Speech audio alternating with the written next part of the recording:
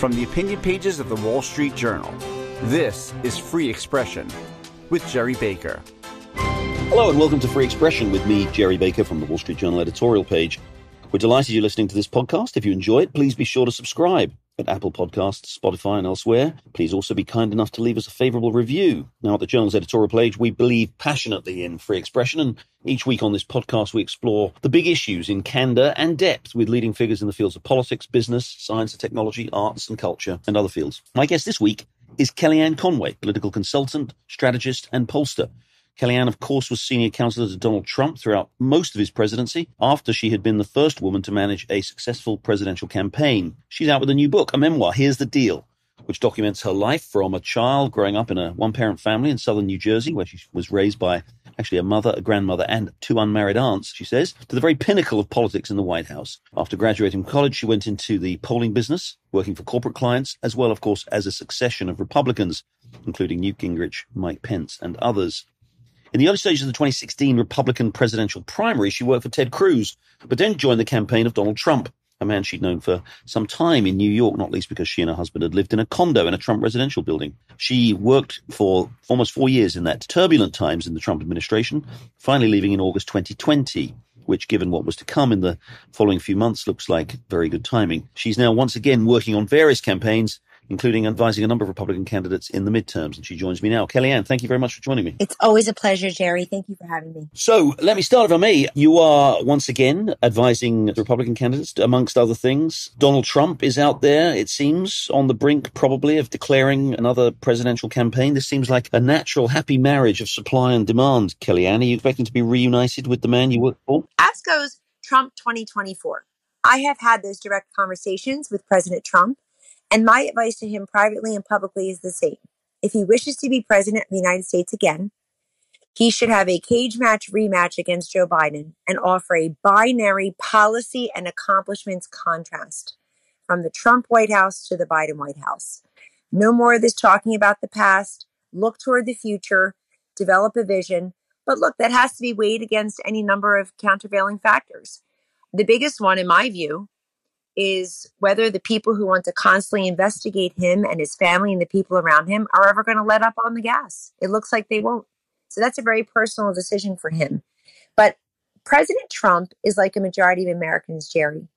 He sees that the country is headed way off on the wrong track, veering toward economic decline, if not depression and recession.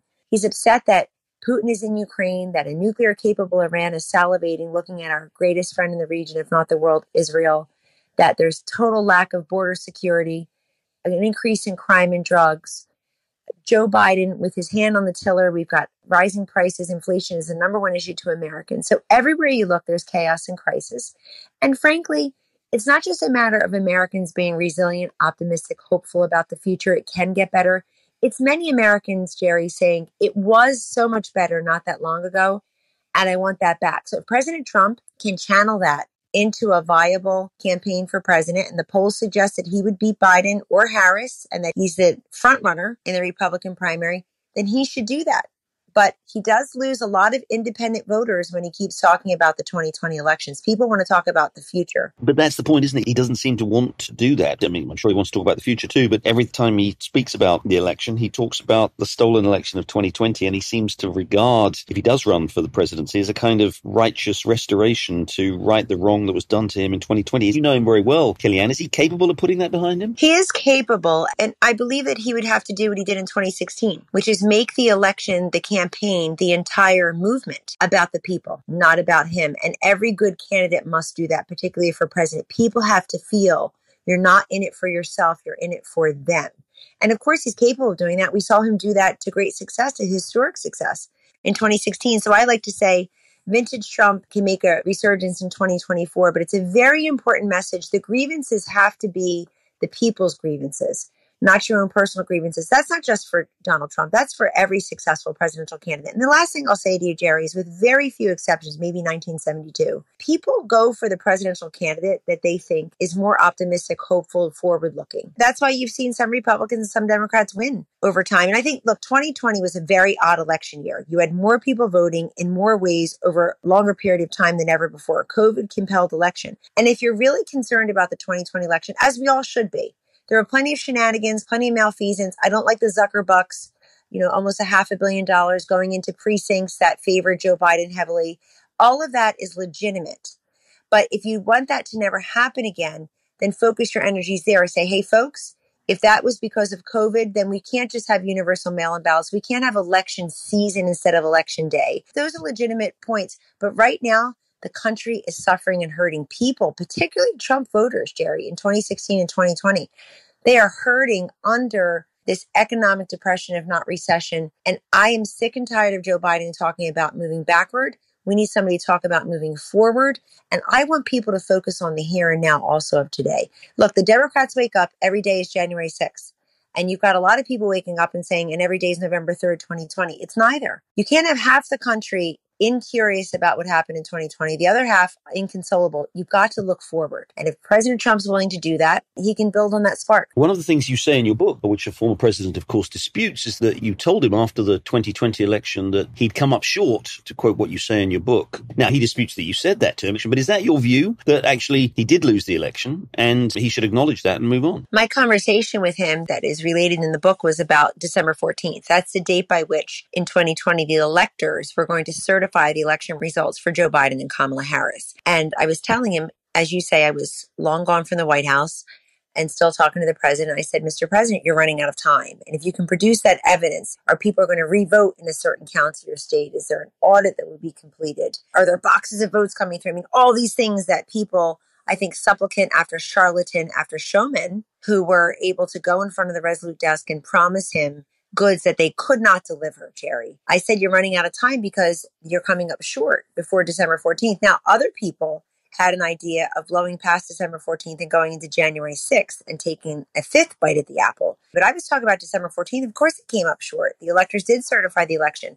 It broke my heart. I wanted Donald Trump to have a second term. There's no question that Joe Biden is the president. Look around, everybody.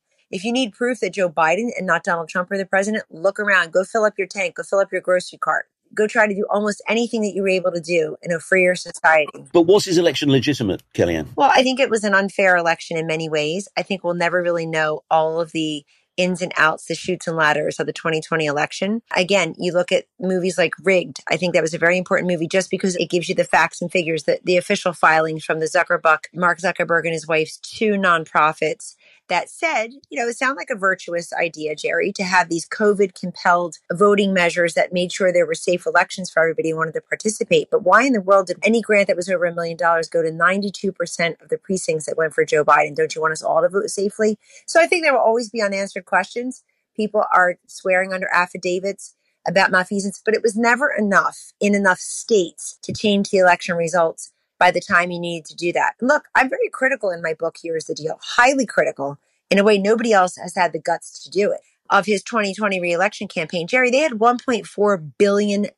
They had quadruple the resources we had in 2016, but they lacked the hunger and the swagger and, frankly, the strategic insights. They lacked the ability to respond to what America said was vexing and perplexing them. It was no longer the economy. It was COVID. You don't tell Americans what's important to them. They tell you. And you must reflect that back in your messaging and your messenger. Highly critical. I thought his 2020 campaign should have won outright and overwhelmingly in a way that would have put to rest any question about who the victor had been. They lost to Joe Biden. Can you imagine this guy who had buried himself in a basement, who popped out like a groundhog on February 2nd once in a while to give a very uneven, head-scratching interview to someone and then disappear again? They should have been able to beat Joe Biden, the guy we see every day, unable to do the job, not demonstrating competence or inspiring confidence as president of the United States. They should have beat that guy. And that's why you don't hear from anybody on the highest echelon of his election. Where's Brad Parscale's campaign manager? Where's Jared Kushner, who liked to tell everybody he was a campaign manager? Where are his pollsters? I want to hear from them. What the heck happened? You say there, and you point the finger at various people around the president, but isn't the president himself largely responsible for what happened to his election campaign in 2020? And by the way, in the book, you were there in the early stages of the COVID pandemic. There were extraordinary successes. Everybody can agree. The vaccination, the efforts to compensate Americans who were losing their jobs. These were very successful efforts. A lot of credit goes to the administration. But you also document in the book some of the kind of erratic craziness, to be honest with you, that the president demonstrated through those press conferences early on, and the sense he gave that to a lot of Americans who were alarmed about COVID, whether or not they were right to be alarmed about it, that he wasn't really on top of it. He wasn't taking it seriously. Wasn't that, in the end, more important and always going to outweigh whatever great campaign they may have been able to come up with in the fall? The campaign should have understood COVID and the way Americans were regarding COVID, particularly the so-called suburban woman who's very concerned. Her kids were home. Screen time is school time. She's worried about, obviously, the health of her immediate family, but also the elders in her life, Jerry. They were at greater risk, obviously, statistically.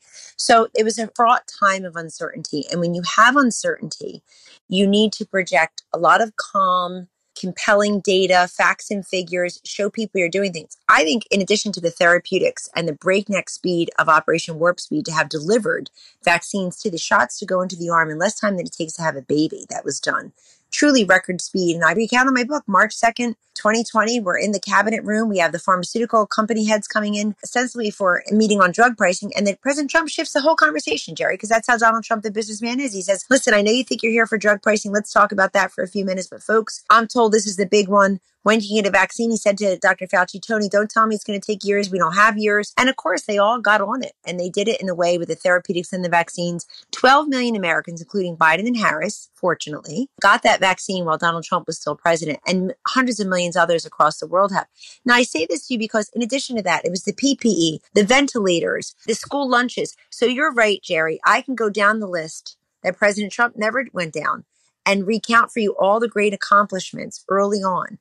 And then it all got gummed up with a comment here or a comment there. I feel the president really wanted to go out and face Americans every day and project calm and action in the face of a global pandemic. But after a while, I think that 2 hours up at the podium was probably too much for a lot of folks. And then that plus Joe Biden, we didn't get 2 hours of him a week. There was this huge gulf, GULF, the sheer exposure of Americans to their two political nominees for president, the Republican incumbent Donald Trump and the Democrat Joe Biden. This all goes to the point, doesn't it? That if President Trump wants to run again, he should go back and honestly brush up on all the great accomplishments, even during COVID, because he likes to say, I shut down travel from China. That's fine. But everybody knew that. There are so many more that people don't realize. Here's a very quick example. I was part of these discussions. People don't realize that we had two choices early on how to cover the expenses of the millions of Americans who are uninsured when it comes to COVID. We could either open up the Obamacare exchanges or we can just cover the cost. And we decided option B, cover the cost. So if you were an uninsured American, because one of the greatest big lies told by a president in modern history was you can keep your plan, keep your doctor, lie. Every American would have health insurance, big lie.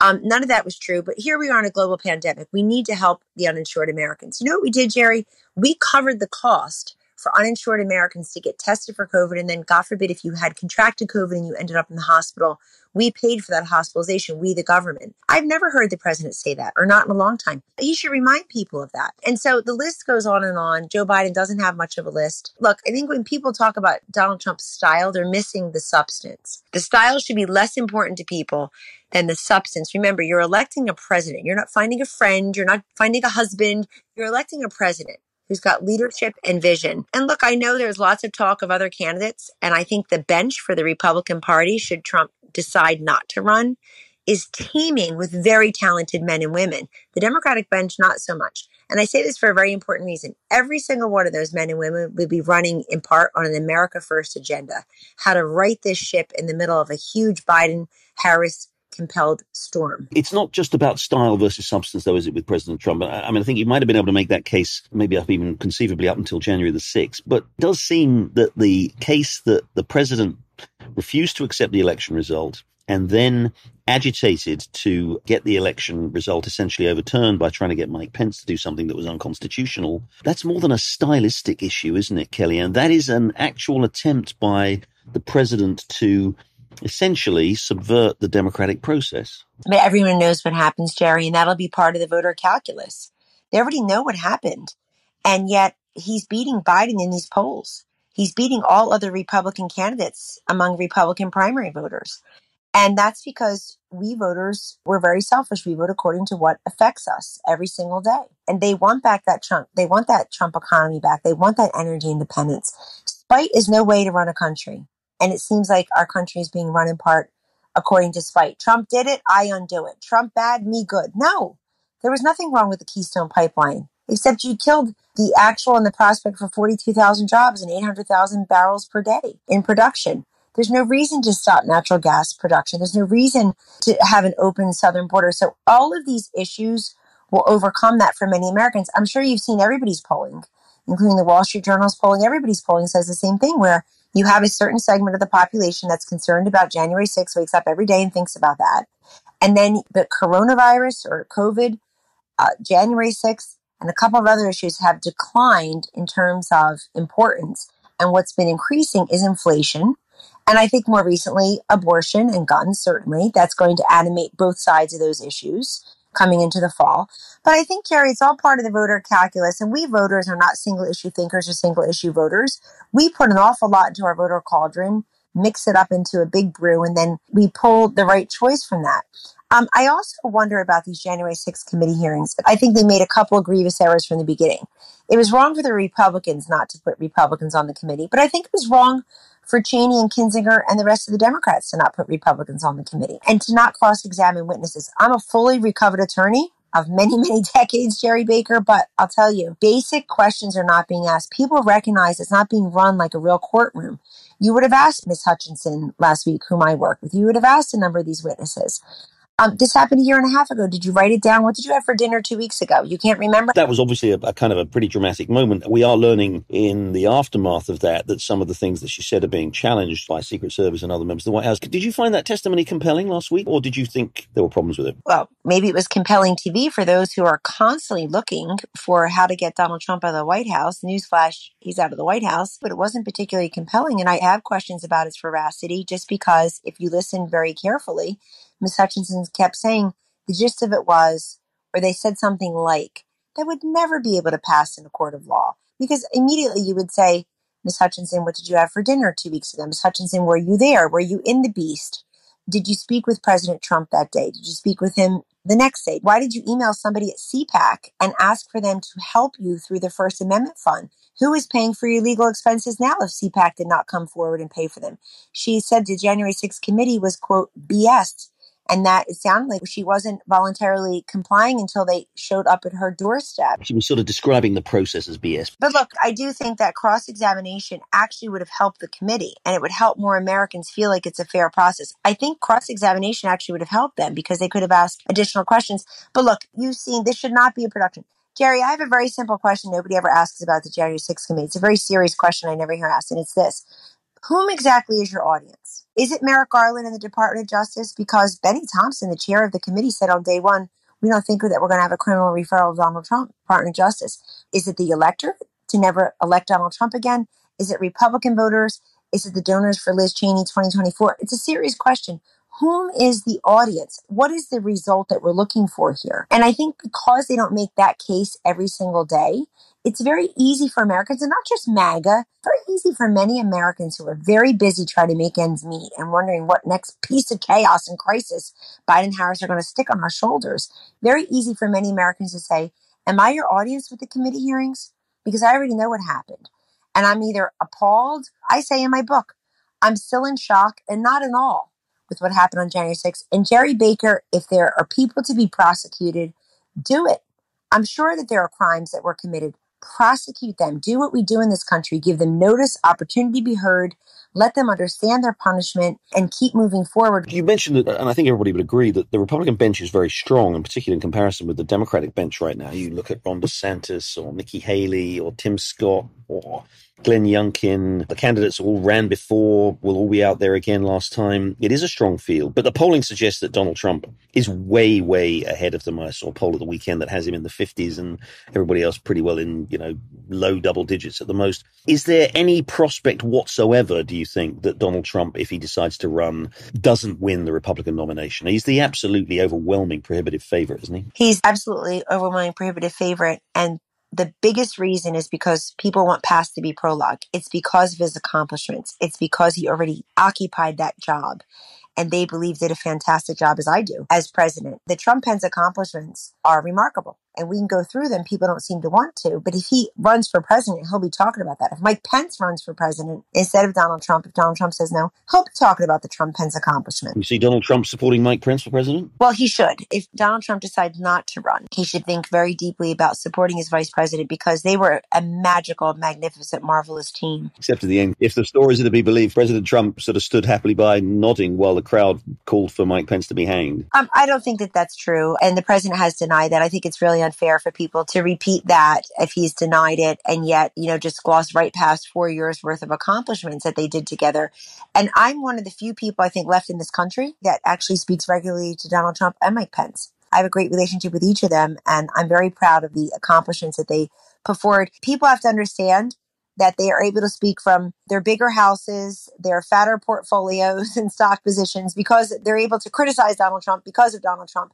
But that aside, I think that's why he's a prohibitive favorite. Now, look, there will be people who primary him. I'm convinced of that. I told him that. But you have this sort of never Trump lane or anybody but Trump lane in the Republican Party. It's already crowded, and it's more like a bike path than a full lane.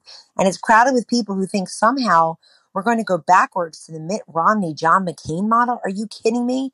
Nobody wants those type of candidacies. And by the way, nobody wants their consultants who failed to get the job done. They're all a bunch of never Trumpers, Lincoln Project, the rest of them. Mitt Romney just wrote an op-ed, and basically he makes clear that op-ed that the last Republican presidential candidate he voted for was him.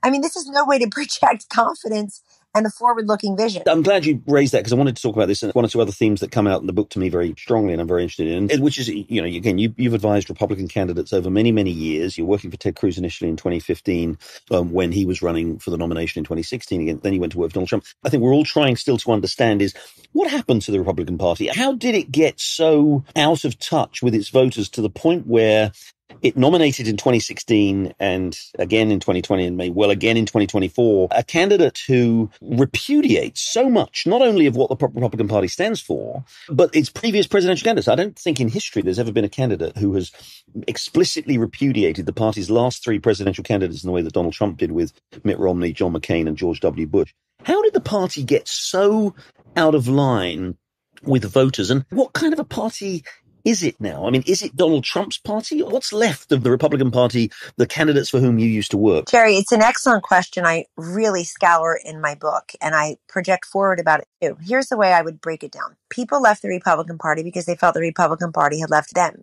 Who were they? Well, they were predominantly working America. And I feel with Mitt Romney, you didn't build that entrepreneur, job creator. That's all fine. But about 7% of the country are true job creators. Another 7% maybe are job seekers. You know what the vast majority of American households are? Job holders. And it's Donald Trump who spoke to them.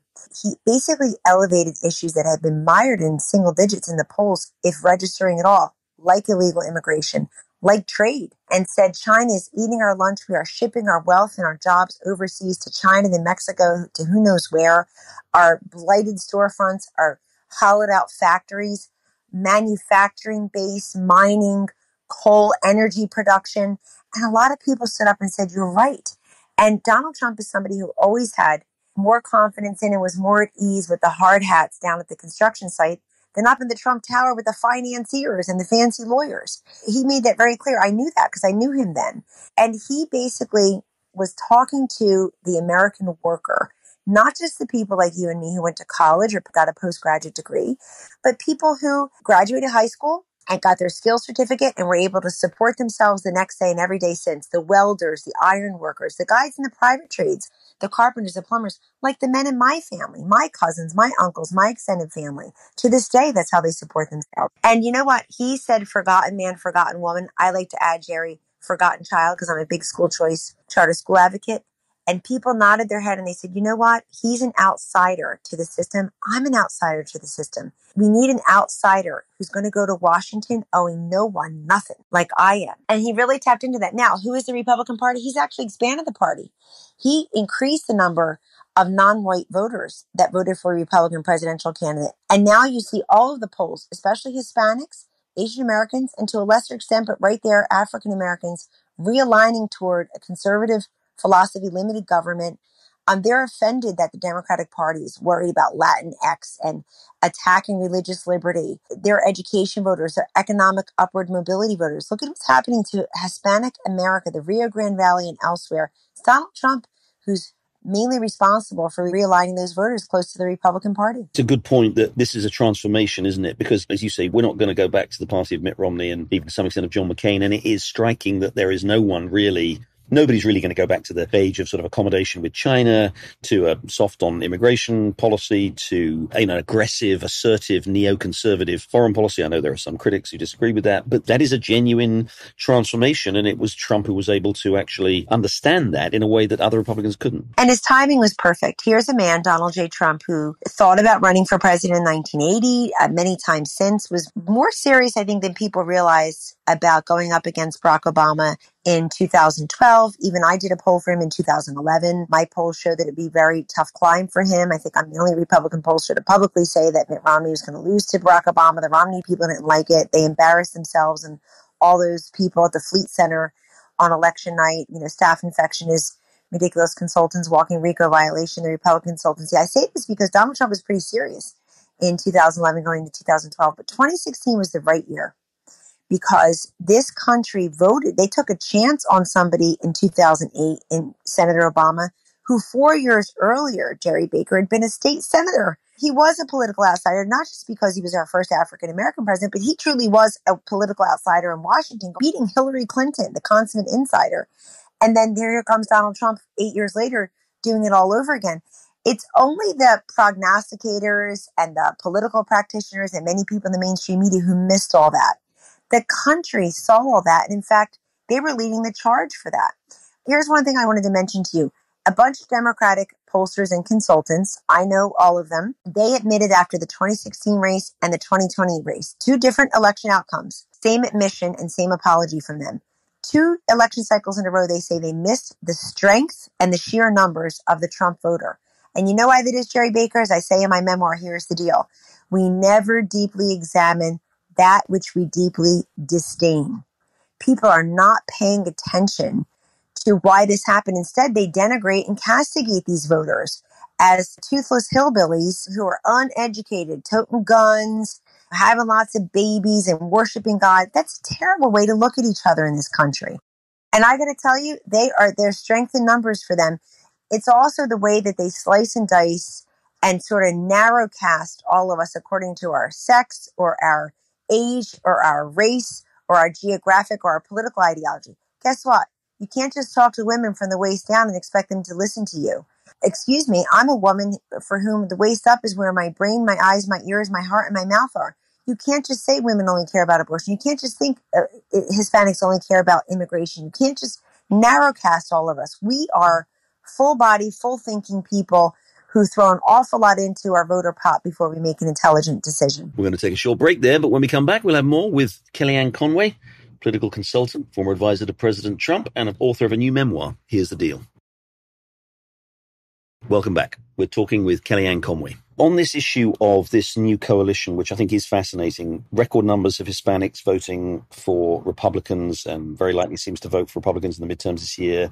Significant numbers of Asian Americans, even African Americans seem to be. Now, is that just because of the extraordinary level of dissatisfaction and disapproval with the Democratic Party right now and the extraordinary mess that it seems to be making of everything, that in every demographic Republicans are advancing? Or is there something else going on here? Is there something structural changing here which goes well beyond just the unpopularity of the Democrats at the moment? It's both of the above. And you said something that most Democrats don't realize or articulate, which is that it's not just a Biden problem, it's a Democrat Party problem. They're not seeing that. We saw that in focus groups starting about a year ago, that people, they can blame Biden, but they did not yet think it was a Democratic Party problem. And this is also a reason, Gerry, and I'm very forthright about it in my book, this is also a reason why I caution against Republicans talking too much about Joe Biden's obvious mental and physical acuity problems, challenges. The art of politics is not to tell people what they can see, it's to tell them what they can't see. And everybody can see these obvious deficits. If you do that, you're creating sympathy and excusing Joe Biden's conduct. I think the Democratic Party should be made to eat and own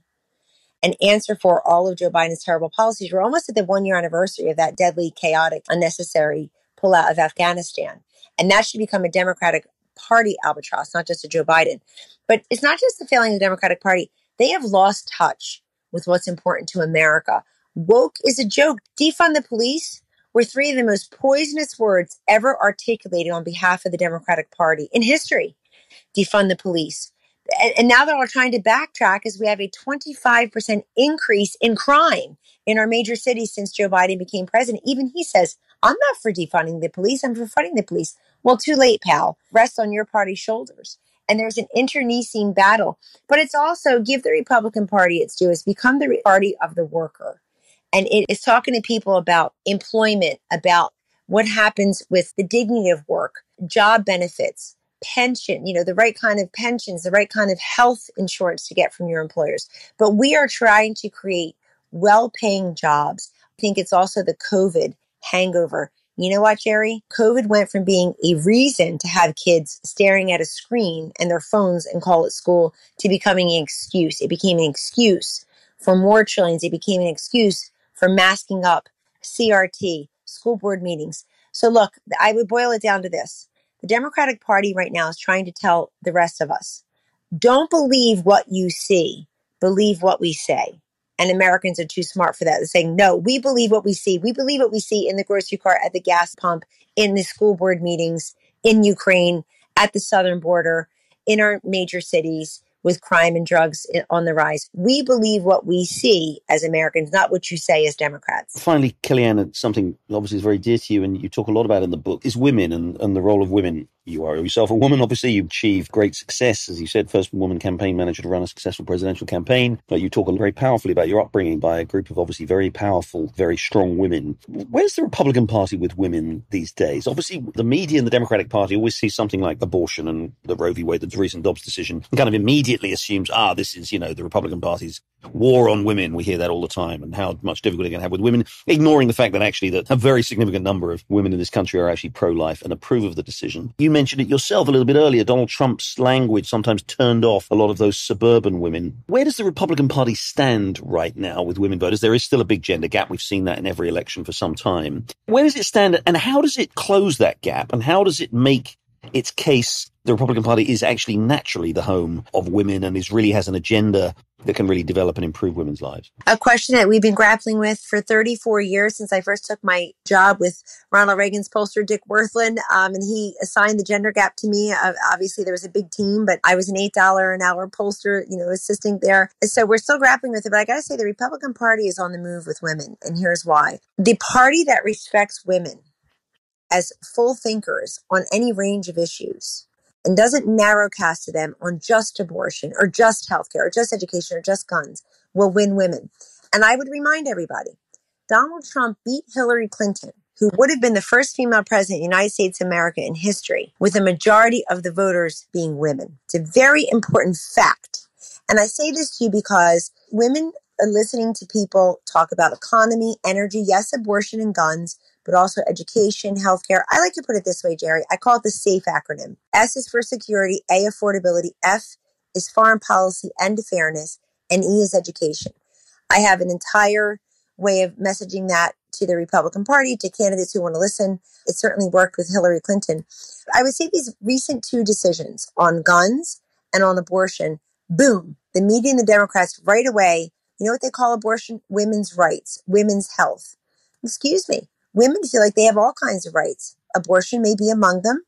But remember, there's a growing number of women in this country calling themselves pro-life, mainly based on medicine and science, not necessarily religion and morality. But number two, one of the fastest group of new gun owners in this country are women, including women of color.